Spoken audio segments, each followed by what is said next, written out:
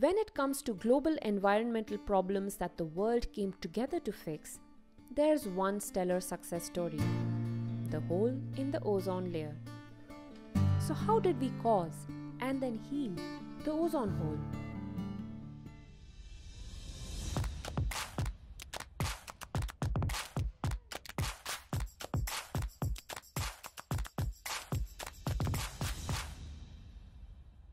In 1928, a US chemist synthesized a family of non-toxic, non-flammable chemicals called chlorofluorocarbons or CFCs to safely use as coolants.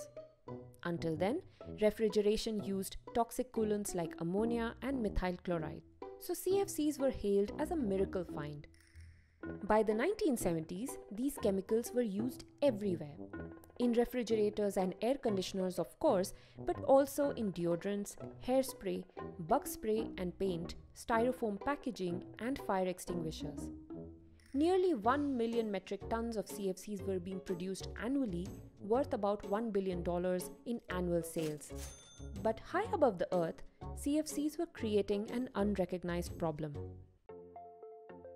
In the stratosphere, an atmospheric region extending from roughly 8 to 50 kilometers above our planet's surface, is a layer of ozone that's vital to protecting life. Ozone molecules act as the Earth's sunscreen. They absorb harmful ultraviolet radiation coming from the sun, preventing it from reaching our planet's surface. A reduced ozone layer would mean more sunburn, a higher risk of skin cancer, and increasing environmental harm. In 1974, researchers Frank Sherwood Rowland and Mario Molina suggested that while CFCs were harmless in the lower atmosphere, they had a long lifespan and could float about for 40 to 150 years. The CFC molecules could eventually drift up into the stratosphere, where ultraviolet radiation would break them down, creating free chlorine atoms. These atoms would then instantly react with ozone, setting off a chain reaction and causing the ozone layer to thin. This idea quickly gained more scientific backing.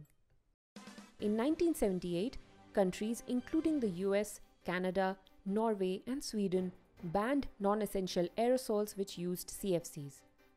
But CFC production still continued for refrigerants and other uses. However, chemical companies like DuPont, a major CFC manufacturer, denied the link, saying no ozone depletion had ever been detected. They demanded conclusive proof. This proof came quickly.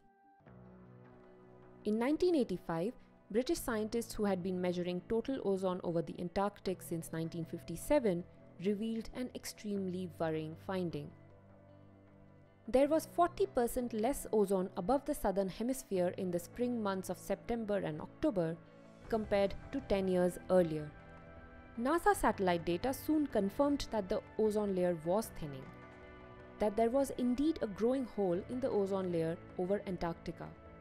This image of a growing polar ozone hole allowing the entry of harmful cancer-causing radiation was a simple and powerful one.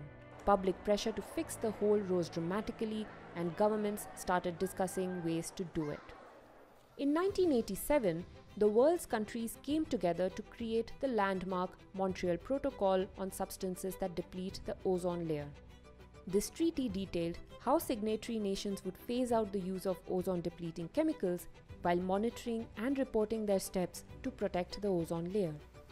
CFC production was ultimately banned in 197 countries, and amendments to the Montreal Protocol were put in place to phase out other ozone layer damaging chemicals. In 1988, DuPont backpedaled and agreed to phase out CFC manufacturing by the early 2000s. Studies show that the Montreal Protocol has largely worked. The levels of ozone-damaging chemicals manufactured dropped steadily over the years, and their production has ceased. Thanks to these efforts, the ozone hole has been slowly shrinking on average annually. In fact, if all nations continue meeting their treaty obligations, some estimates suggest the ozone hole could cease to exist by 2065. However, resolving the ozone hole problem has created new issues. One of the most prominent CFC replacements is a group of compounds called hydrofluorocarbons or HFCs. These are safe for the ozone layer but create a new difficulty. HFCs are potent greenhouse gases, with some warming the climate much more effectively than carbon dioxide. In 2016, 170 countries signed the Kigali Amendment to the Montreal Protocol, agreeing to phase out HFC use by 85% over 30 years. By January 2021, 110 countries and the European Union had ratified the Kigali Amendment. Today, the steady healing of the ozone layer represents a story of strong global cooperation and commitment. Scientists demonstrated how a useful industrial chemical hailed as a miracle product was harming the planet and threatening our lives. Nations responded decisively to curb that threat. The hope today is that humanity can come together to solve similar big environmental problems like climate change and biodiversity loss.